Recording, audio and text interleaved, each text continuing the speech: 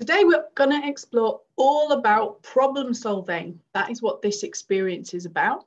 Now, problems come in all shapes and sizes, and sometimes we define them ourselves. I've got a problem, and we know what it is. Other times it could be actually it's more of a worry, or it's a recurring thought, or it's something that's just making us feel stuck. So you define what you want to explore today and what you want to crack. What is the problem? And once you've got that, then you can start really going deeper and understanding what's beneath it. Quite a lot of times we define a problem, and because we've labeled it that, it starts to feel hard and it starts to feel like, oh, there's going to be a solution, but it's going to be really difficult. Sometimes we're closer to a solution than we think. So this experience is about creating space to help you slow down and really think about what's the real things that are going on.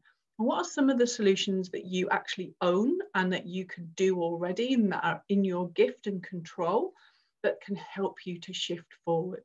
So to do this course, all you need is a problem and a couple of hours of your time. You can do it in parts, a notebook to take ideas and explore what's coming up for you. And let's go.